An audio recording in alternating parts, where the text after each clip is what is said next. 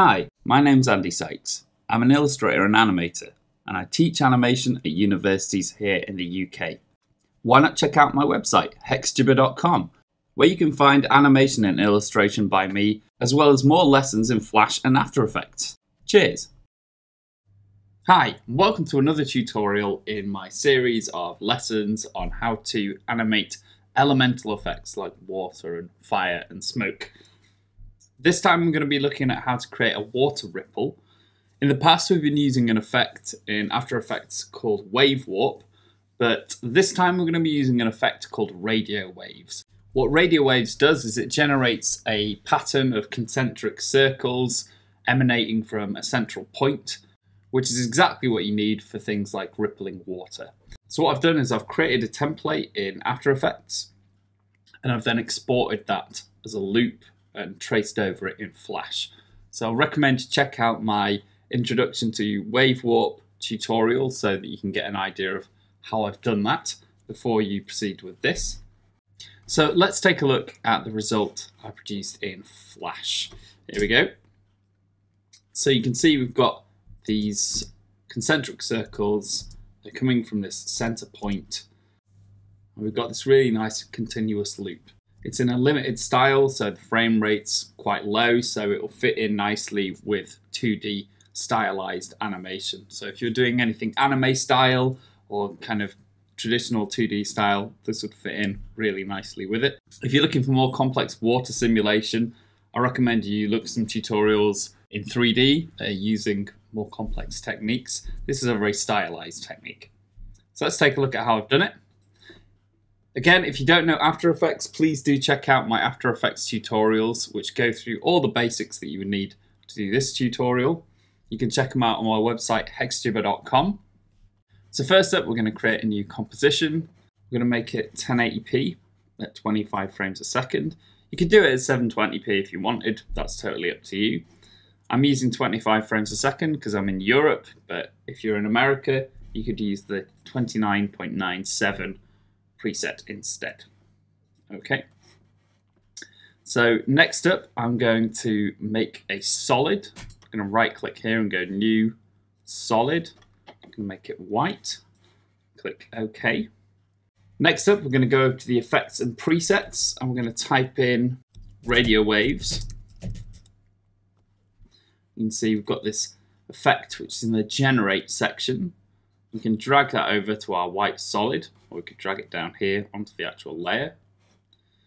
And it looks like nothing's happened, but if I scrub through the timeline, you can see that we're getting these concentric circles, like so. So I don't want them to be blue really, I'd rather they were white. So I'm going to go over to my effect controls here. I'm going to choose white, and click OK. Okay, next, let's have a look at some of the options within this radio waves effect. You can change the producer point if you want. That essentially just moves it around in space. We're going to ignore this parameters are set at function for the moment. Render quality 4, you can bump it up to 16, that's the highest value. We're going to ignore wave type for the moment. In the polygon section, you can control how many sides, curve size and curviness you have. You can turn your shape into a star if you want. You could have something like this. Do kind of quite trippy effects with that. You can change the star depth and create very strange effects. And you can animate all of these using the stopwatch here. You can also do some other really cool stuff. You can bump up the curve size and the curviness. You can get something that looks like this. Very interesting. You can see that that's now coming out of that center point. I'm going to reset all of these values because at the moment we do just want a nice circle. So there we go. Going to close that up. Wave motion, the frequency is how often the waves are produced. The expansion is how far out they go. Orientation doesn't really matter too much when you're dealing with a circle. The direction, again, doesn't matter too much when you've got a perfect circle. It's not going to make much difference. The velocity is how fast they go. So you get this kind of quite odd effect where they're shooting out from the center. That might be useful for bubbles, perhaps.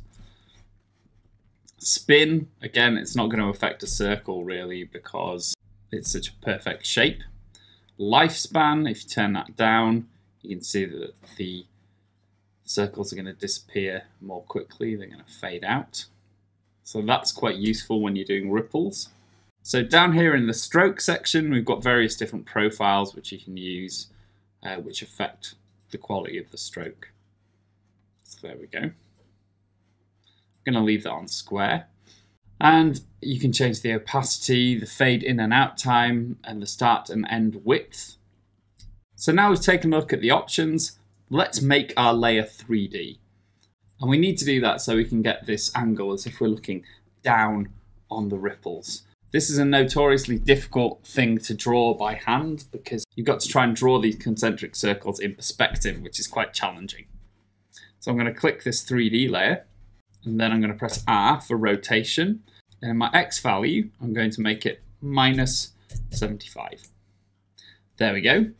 Just going to move it down a little bit. Again, if you don't know how to do this 3D stuff, check out my After Effects 3D lesson on my website.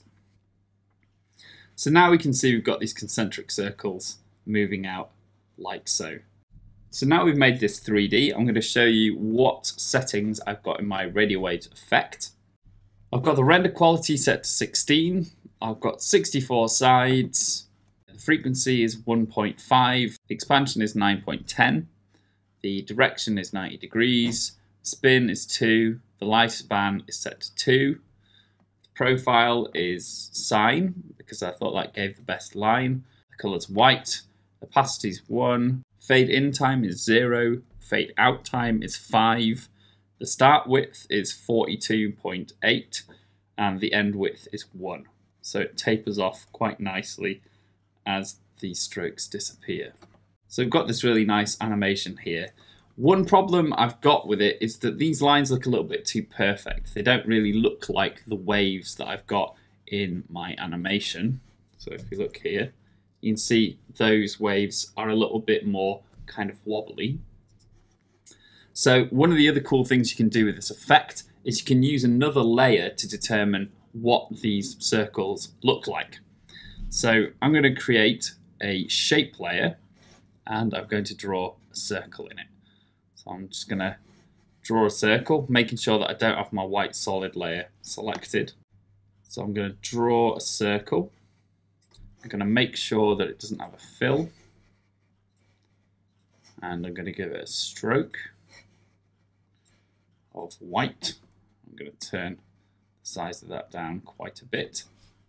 There we go. And I might use my align settings to just whack it right in the middle of my composition. There we go.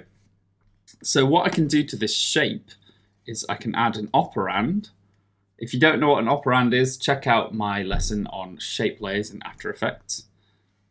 And I'm going to use this operand wiggle paths.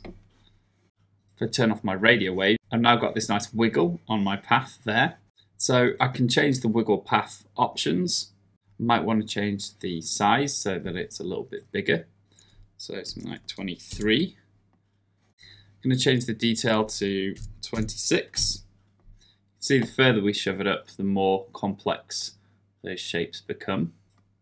I'm going to make the point smooth instead of corner so we get that nice kind of wobbly effect. And I'm going to change the random seed down here to 41. So you can see the more we shove it up, the more randomized it gets. So there we go. So we've now got this really nice, interesting kind of wibbly shape. So what we're going to do next is we're going to rename this shape layer wiggle. And we're going to jump into our white solid. And if you can remember earlier, we looked at this wave type being polygon. Let's change it to image contours. And when you do that, you need to choose what source layer you want those image contours to come from. So I'm going to choose wiggle. And then if we turn off wiggle and turn on white solid, you can see that although our animation's got a bit wonky, we're now getting these interesting wobbly lines coming out of our center. So if you get a result like this that looks a bit strange, you'll see this little dot here that represents the source center, and you can just drag that right to the center of your layer like so. You can see up here we've edited these values. So really they want to be the same as the producer point. So we can make it 960 and 540, and that'll be exactly right.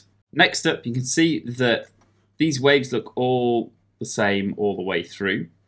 So I think what we want to do to get a more interesting result is change the parameters from being set at birth to being set at each frame. So as it animates, it updates each frame of this wiggle and uses it in the actual animation, so we get a more interesting result.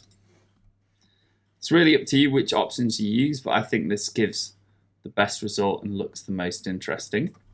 So the last thing that we have to do is find where the loop is in this animation. It's certainly not going to start at the beginning, because you can see we start off with a black screen. So we need to find the point where it loops from, where everything is on screen. So I think we're going to start off with somewhere around here where we can see there's a dot in the middle. We're going to pull the work area up to here. Let's scrub through a little bit more until the next time we see that dot. There we go, somewhere like that. And let's see if that loops. I'm going to click on RAM Preview. There we go, we've got a perfect loop there. Really nice and easy, and it's about half a second long. So just before we export, we need to apply a posterized time effect just to kind of limit the frame rate of this animation. So I've started typing in posterize, and I'm going to drag posterized time onto my white solid layer. And I'm going to set the frame rate.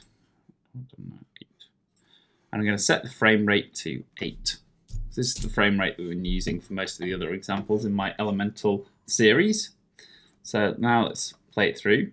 You can see it's juddering a little bit. So maybe I'll just pull the beginning of the sequence forward very slightly. Let's try it now. There we go, we've got a perfect little loop there.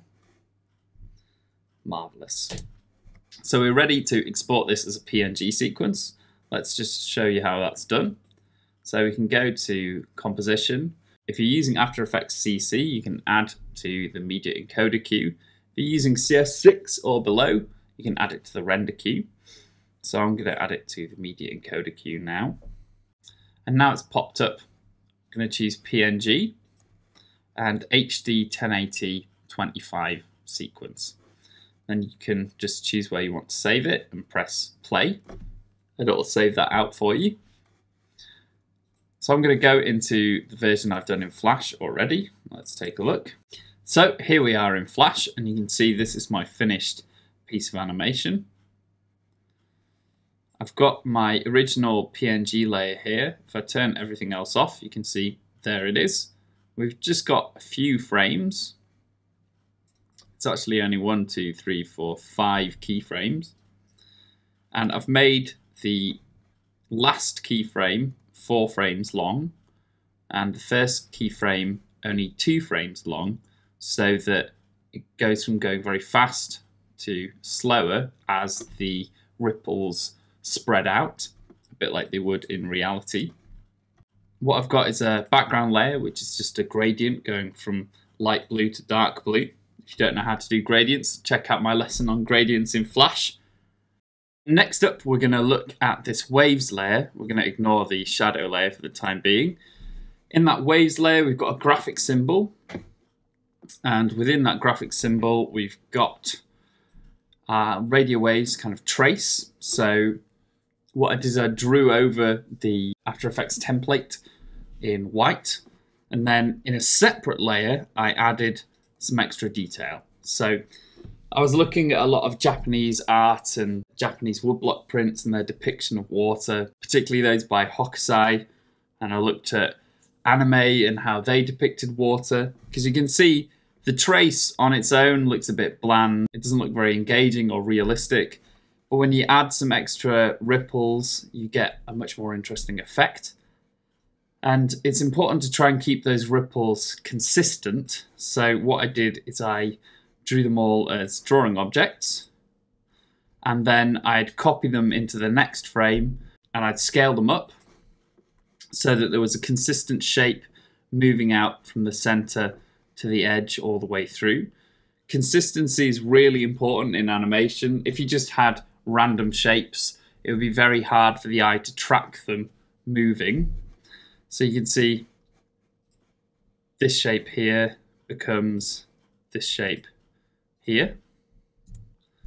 And then in the next frame, it's disappeared. You can see that these ones on the outside are breaking apart, so they're not a consistent line all the way through. As those waves have lost their momentum, as they're moving outwards, they kind of dissipate and become smaller. And again, we can see the recurrence of this ripple getting ready to loop back to frame 1, where it's getting bigger. So it's really a case of you adding some artistry and flair to this template that you've created in After Effects. After Effects is really good at figuring out the loop, figuring out the maths, and Flash is a really good place to just kind of use your drawing skills to touch it up and make it look more interesting. So, I mentioned this shadow layer.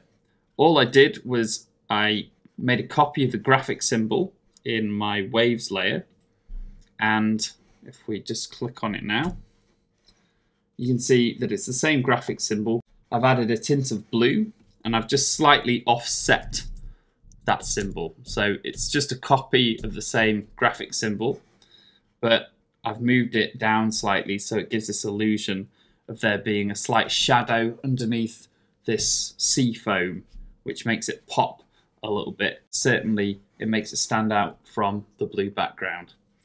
So there we go. That's how to create a ripple using After Effects and Flash together. Have a go yourself, and I'll see you in the next lesson. Hey, thanks for checking out this tutorial. Next up, why not take a look at my website, hexjibber.com, where you can find out more about my self-published books, the Hexjibber Colouring and Activity book, and the Hexjibber Anti-Revision book. They're both suitable for kids and adults alike, and are well worth checking out.